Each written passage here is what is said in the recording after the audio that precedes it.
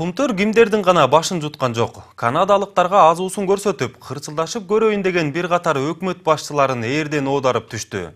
Ал эми эл өкүлдөрүнүн эсебин таап, каражат менен көзүн кызартып, кээ бирин опуз ала отуруп, эпке келтирип, тизе бүктүргөнүн көп эле көрдүк. Кумтөр тараптан тийген күндүн нуруна жылынып, билдирбестен жеңичинен канадалыктардын Кумтөрдөгү саясатын кош колдогондор бүгүн дагы жок эмес. Четтен табылат. Эгемендүүлүктү алгандан бери көп эле бийлик алмашып, ар бир келген өкмөт Кумтөргө кыр көрсөтөм деген убадасы менен ишти баштачу болду. Бирок бүгүнкү күнгө чейин алдыга болгон жылышты көргөн дагы, кулагы чалган дагы кишини табыш кыйын. Чубактын кунундай чубалган чуулуу Кумтөр деген сөздүн пайда болушу мына ушундан. Саламатсыздарбы? Эфирде Сереп программасы, анын алып баруучусу мен Айбек Бийбосунов. Азыркы учурда прокуратура баш болуп, кылычын көтөрүп Кумтөр менен салгылашууга даярданып жаткан учуру. Тиштери өтөбү аны убакыт көрсөтөт.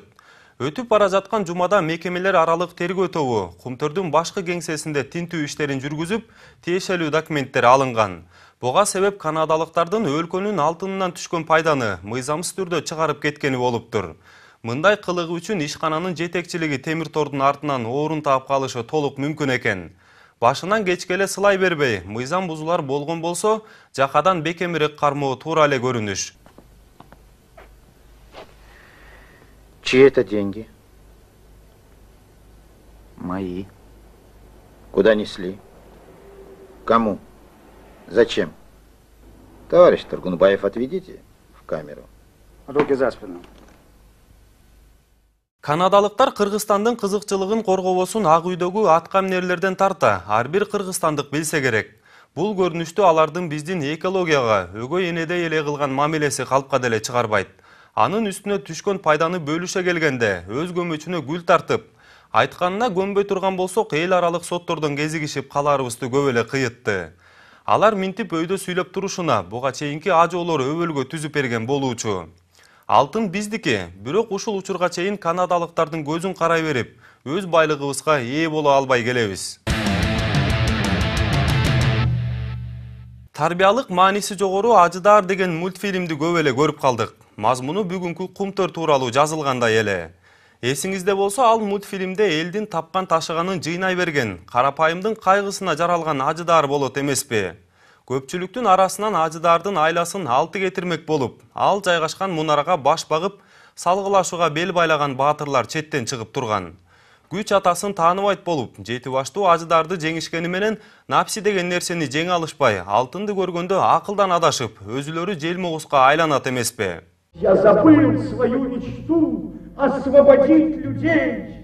Я стал хранителем сокровища, хранителем более ревностным, чем прежний дракон. Постепенно я сам стал драконом. Бүгүнкү күндөгүдөй Кумтөргө биринчи жолу кыр көрсөтүп жатышкан жок. Буга чейин канадалыктарга муштум кезеген көрүнүштөр көп эле болгон. Прокуратура билдиргенине караганда, мыйзамдын ала жибин аттагандар тиешелүү жазасын алышат экен. Макул деп ишене туралы. Эң негизгиси алардагы канадалыктардын алтынын көргөндө эл кызыкчылыгын унутуп, суунун аркы бетине өтө качуу менен Ажыдаарга айланышпаса болгону. Аман туруңуздар.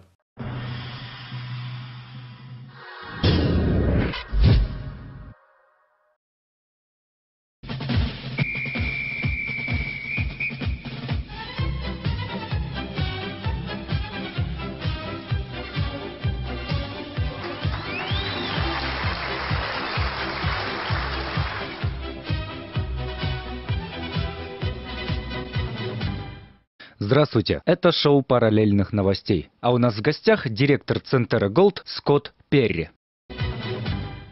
Здравствуйте. Как дела у компании? Поживаем хорошо, всем хватает. Кому всем? Всему канадскому народу. А при чем тут канадский народ? Золото ведь добывается в Кыргызстане? А кто добывает? Канадцы, но добывают же кыргызское золото. Но кто вам мешает? Добывайте в Канаде все, что вам хочется. И если это будет хватать всему вашему народу, то и слава богу. Совет директоров Центеры рассматриваются новые кандидаты. Может ли это повлиять на политику компании? Какая к черту политика? Если вы имеете в виду цены на золото, то она не изменится. Мы же не нефть добываем. Но ведь новые кандидаты отлично владеют английским языком и разбираются в мировой юриспруденции. Если они хорошо владеют английским, то нам будет проще послать их на английском языке. Но если так, то я жду того дня, когда вас можно будет послать на нашем родном.